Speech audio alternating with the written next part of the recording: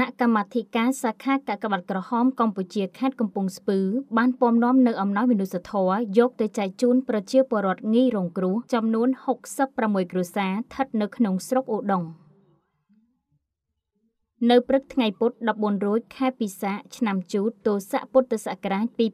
2564ត្រូវនឹងថ្ងៃទី20ខែឧសភាឆ្នាំ2020ម្សិលមិញនេះសាខាកាកបាទក្រហមកម្ពុជាខេត្តកំពង់ស្ពឺក្រោមអធិបតីភាពឯកឧត្តមវីសំណាងប្រធានគណៈកម្មាធិការសាខានិងសហការីបានដឹកនាំកម្លាំងចុះសួរសុខទុក្ខនិងនាំយកអំណោយមនុស្សធម៌របស់កាកបាទក្រហមកម្ពុជាជូនប្រជាពលរដ្ឋងាយរងគ្រោះចំនួន66គ្រួសារស្ថិតនៅឃុំចំពោះព្រឹកនិងឃុំព្រៃក្រសាំងស្រុកឧដុង្គខេត្តកំពង់ស្ពឺក្នុងឱកាសនោះដែរឯកឧត្តមប្រធានគណៈកម្មាធិការសាខាបានពំនាំនៅប្រសាសន៍ផ្ដាំផ្ញើ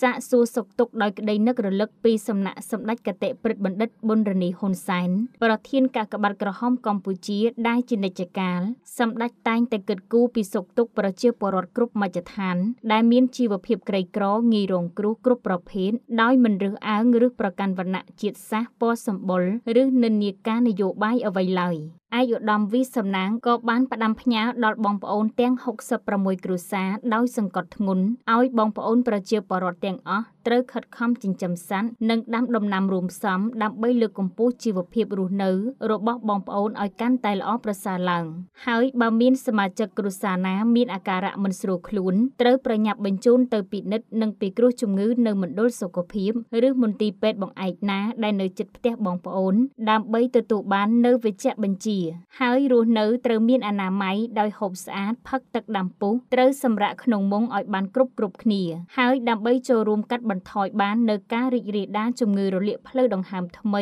COVID-19 ដែលពិភពលោកកំពុងតែមានការព្រួយបារម្ភផងនោះដូច្នេះសូមឲ្យបងប្អូនត្រូវសម្អាតខ្លួនប្រាណជាប្រចាំនៅក្នុងនោះក៏ត្រូវលាងដៃជាមួយសាប៊ូអាល់កុលឬជែលត្រូវពាក់ម៉ាស់ឬក្រមាជាប់ជានិច្ចនិងប្រុងប្រយ័ត្នឲ្យបានគ្រប់ពេលវេលាបងប្អូនត្រូវចងចាំថាបងប្អូនភ្លេចវាតែ COVID-19 មិនភ្លេចបងប្អូនឡើយដូច្នេះសូមឲ្យបងប្អូនត្រូវប្រុងប្រយ័ត្នត្រូវការពារខ្លួនតាមសេចក្តីណែនាំរបស់ក្រសួងសុខាភិបាលឲ្យបានគ្រប់ពេលវេលានៅក្នុងឱកាសនោះអំណោយដែលសាខាបានផ្ដល់ជូនក្នុងមួយគ្រួសារ